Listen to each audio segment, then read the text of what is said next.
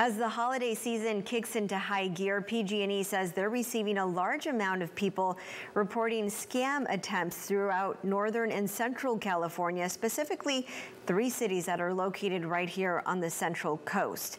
The utility company says that scammers are trying to take advantage of the holiday season by defrauding customers with sophisticated schemes. While scamming happens all year round, it really picks up this time of year when everyone's just busy buying gifts and preparing for the holiday parties. PG&E adding that being distracted by the holidays often leaves customers vulnerable to these scammers pretending to be an employee with the utility company. During 2022, they received more than 23,000 reports of customers being targeted, impersonating someone who called impersonating the company, resulting in a $1 million fraudulent payment to these scammers. It's a drastic increase, though, from 2021 when the company saw only 11,000 scam reports for the entire year.